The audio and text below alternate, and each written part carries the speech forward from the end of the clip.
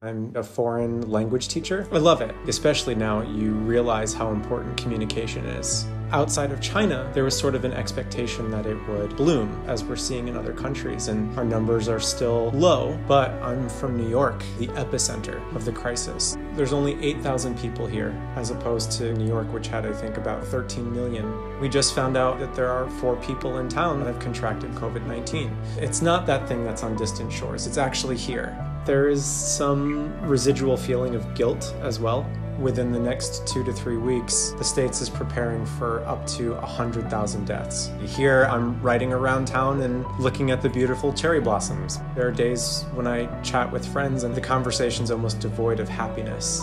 As I'm talking to you, my chest gets tight. And I was talking with another friend, and he was saying, I came to New York with a dream, and I don't even know if that dream will be possible after this.